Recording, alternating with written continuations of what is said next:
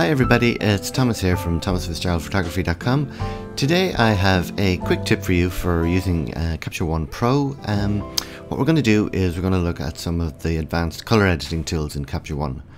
Now, one of the cool things about Capture One is it does have some pretty sophisticated tools for adjusting colors, selecting specific colors and editing based on a specific color. So let me just dive right into it and let's see how we go. So I have this photo here of a little Lego Volkswagen Beetle, and we can see it was taken against just a plain wall. Now it was kind of a beige colored wall, so what I want to do is make that wall white. Now it's something you could do in Photoshop quite easily, but what we're going to do is we're going to use one of the selective tools in Capture One that lets you select a specific color, and then we're going to take it from there. So along the way I'll show you some of the cool features of Capture One that you may not be aware of, or you may be aware of, depending on your skill level.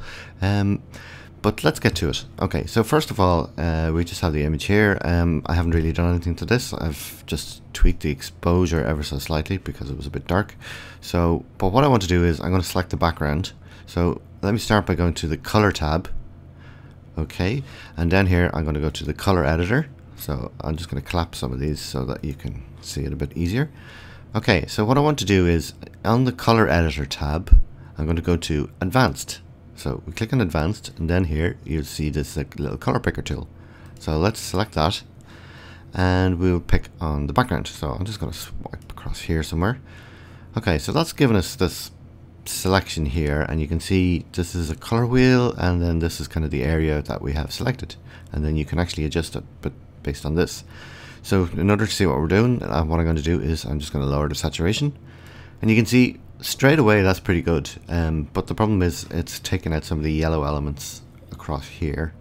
So what I'm going to do is I'm going to adjust the fall off, or the threshold, so to speak, or in this case it's called smoothness, but it's basically the same thing. If you're familiar with any kind of keying tools, you know that's kind of a general terminology.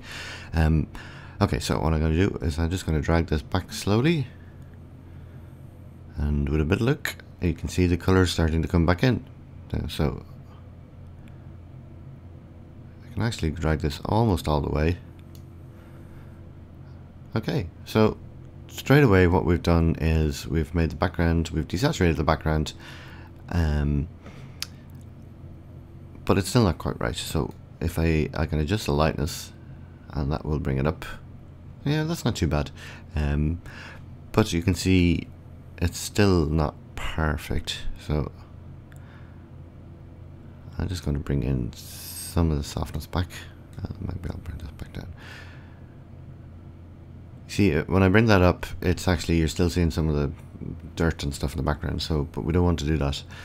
But what this will do, what I can do here, is I can use another cool feature of Capture One, and I can turn this selection into a mask and create a new layer.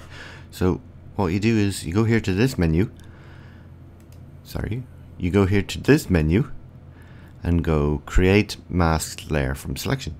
So what that does is create a new layer, so it just takes a second. And now I can go over to the layers palette, and you can see we have a new layer here, and this is the layer I just created. So what I can do is I can just increase the exposure, and that actually works better than just turning up the lightness. So now we have a plain clear white background in a couple of easy steps.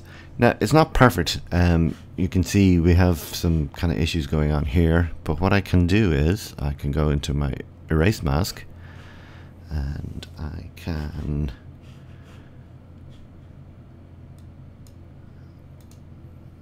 just going to decrease the size a little bit because we only want a small brush. That's okay, that's a bit too small.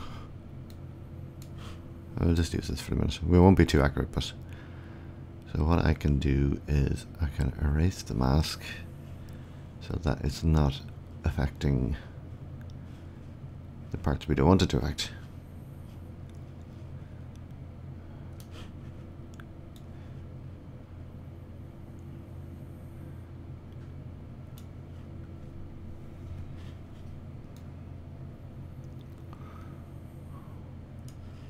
Now obviously I could spend a bit more time and do this properly, but I just want to kind of give you an idea of what you can actually do with this tool. And as you can see, it's pretty good. It's not bad considering it's not like a pixel-based image editing application.